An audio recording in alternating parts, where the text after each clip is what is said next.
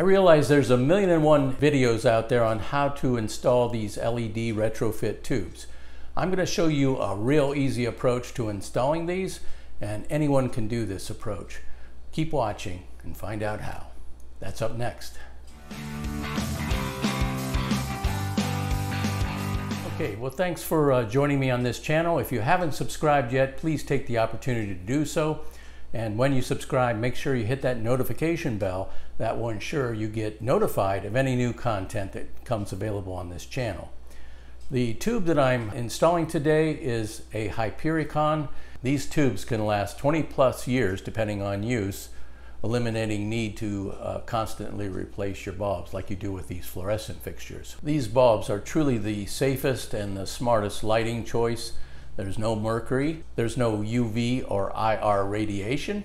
They are made with shatterproof materials, and there's minimal heat output. These particular bulbs are equivalent to 48 watts, but they only use 18 watts of power.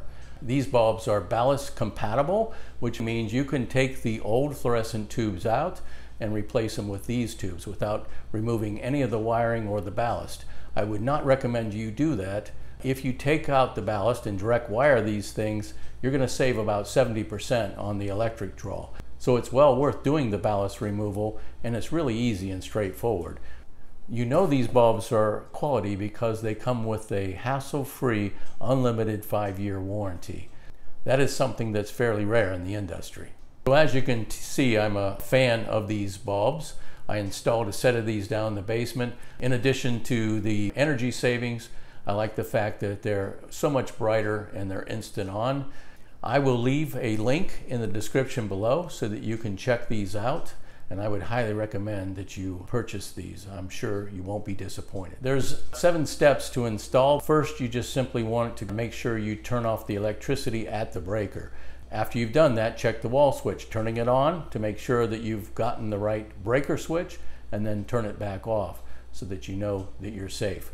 Once you've opened up your fixture, the first thing you want to do is cut your wires right near the ballast so that you have maximum length on your wires. Next, you want to remove your bulbs before removing the ballast. That way you ensure that you don't accidentally knock out a tube and break one. Next step, go ahead and physically remove your ballast. It's very easy to do. I'll show you how to do that as well. With the ballast removed, then you can simply strip your wires. With your wires stripped, I would urge you to have some sort of quick connect. I use a quick connect that has 8 slots in it. You'll have 2 pairs of red, 2 pairs of yellow, 2 pairs of blue on each end, and then you'll need another slot for either your neutral white wire or your hot black wire. So one side is going to be all wired to the white wire, and the opposite side will be wired to the black wire. So you simply strip the 6 wires on each side, stick those 6 wires into the quick connect, and then attach one side to the neutral and the other side to the hot.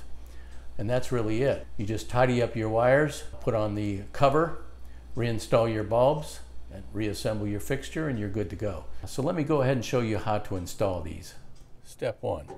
Once identifying the proper breaker, disconnect your light from the power source using the breaker. Step 2, verify that the electrical source is off by attempting to turn the light on.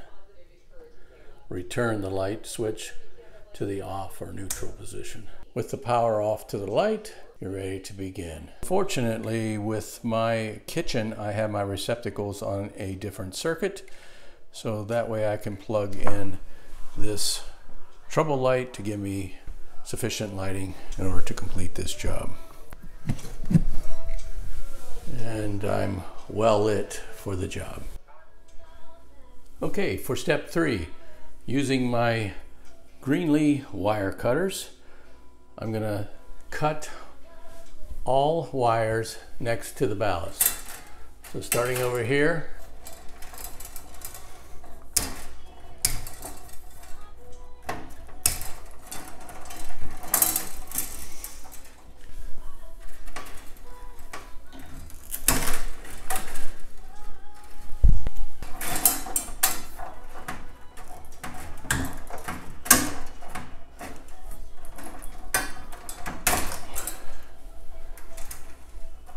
Okay, next step, prior to removing the two ballasts, I'm going to remove the fluorescent tubes.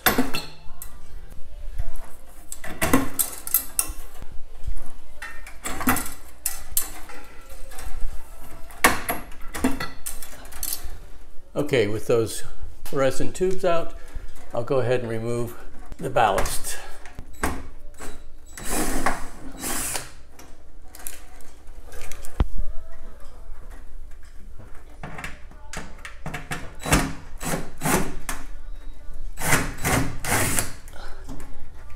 So on both sides, I have two pair of red, two pair of blue, and two pair of yellow. So I spared you the process of stripping each one of those wires. I have a Wago quick connect that has 8 holes in it. And so to connect this side, it's just a matter of sticking the neutral or the white into this quick connect, and we have one side connected. All I have to do is repeat that same thing on the other side, connecting to the black or hot wire, and we're ready to install the new bulbs. Okay, I got both sides wired in. You can see my 2 connectors on both sides. I did have to put a black wire to extend this one because these wires were a little shorter on this side, but we're ready to test. I already installed a single bulb in here, and now I'm going to go ahead and flip the switch and let's see how it does. Okay, it appears to be working fine. So we'll go ahead and install the remaining bulbs. So one final note before you fully reassemble your fixture, you want to make sure that you use these provided stickers that come into the box and put them in a couple conspicuous places on your fixture to remind folks to replace with an LED lamp only, and that they should use the double-ended ballast compatible LED light tubes. So with this light retrofit project completed, just want to remind you that I'll leave links below. This is a quality bulb that I'm sure it'll be something that won't disappoint. I want to thank you for watching today. Remind you to hit that subscribe button for more interesting content, and we'll see you next time.